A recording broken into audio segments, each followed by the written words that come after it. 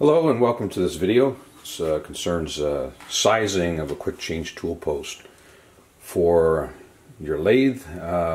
You're probably here because you're thinking about buying a quick change tool post, and although the specifications that the manufacturer give are in ranges, and it's seemingly an easy decision to make based on the information they gave you.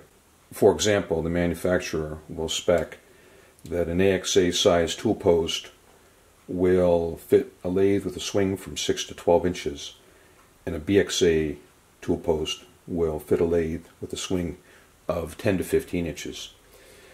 But perhaps you're wondering, do I have a special lathe? So this video, I'd just like to address that concern with a couple of key measurements that you can then use to compare to the tool post you're going to purchase, and from that we can determine whether or not it will fit. Okay, so I'll show you now the tool post that I bought.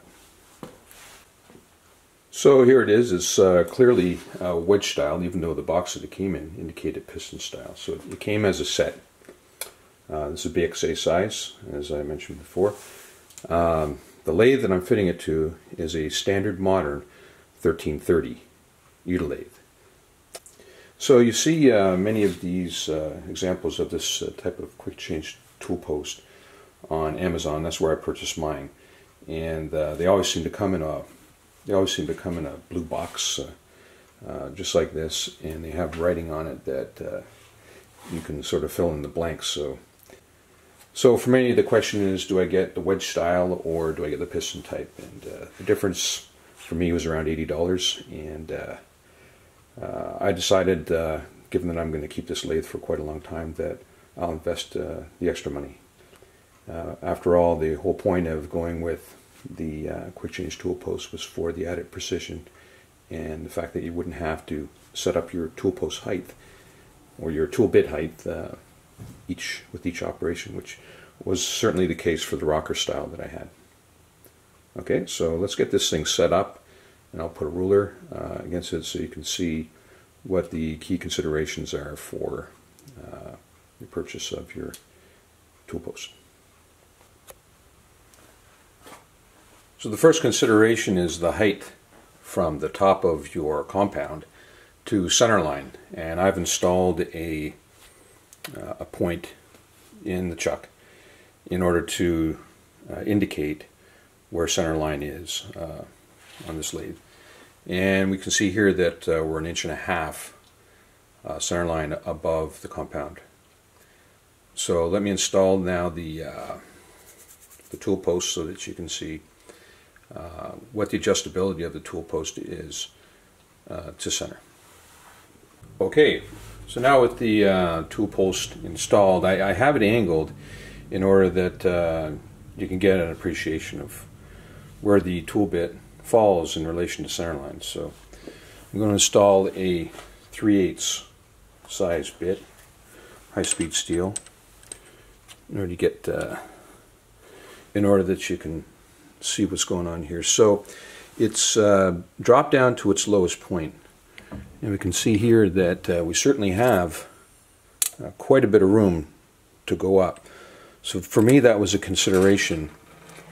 Will the tool post drop low enough, given that it's a larger size tool post, in order to accommodate my center line? And obviously it will.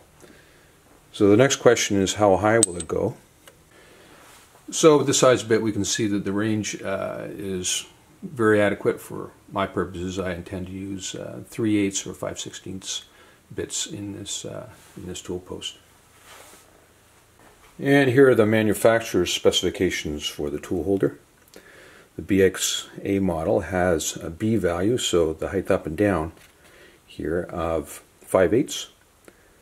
So in theory you could hold a 5/8 tool bit. There's an extra large size as well that would accommodate 3/4. The depth seems to be consistent with 1/2 inch right there for both the 201 and the 201 XL.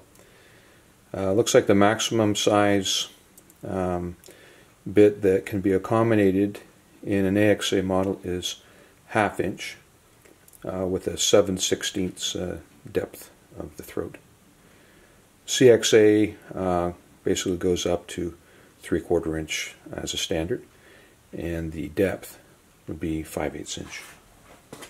And from the manufacturer's website, we see the difference between AXA and BXA and CXA for a width are 2.5, 3, and 3.5 inches. So that's that width.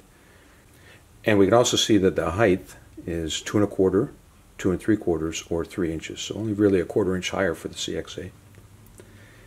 The diameter of the through rod that holds it onto your compound is 9/16 for an AXA, 5/8 for a BXA, and 3/4. So that might be a consideration for your lathe, depending on the size of the throat and your compound rest. And it clearly indicates here that the AXA goes from 6 to 12, BXA 10 to 15, and CXA from 13 to 18. So it suggests that I could probably have got away with the CXA on this lathe, running the smaller tool bits that I do. But I'd probably be limited when I run a 3/4 inch. But I'm pretty happy with the size of this particular tool post on my lathe, because I think it matches proportionally. So that's what I have to say and show you about BXA tool holder on a 13-inch swing lathe. And yeah, it's size right and it works good. And it's a big improvement, of course, over the old rocker style that I had, because I'm on center every time. I spend a lot of time getting back on center when I'm changing tools, tool bits, and this is a real time saver and something that you can appreciate. Yeah, so if you like the video, please give it a thumbs up. Any comments, be sure to put them in the section below. Thank you.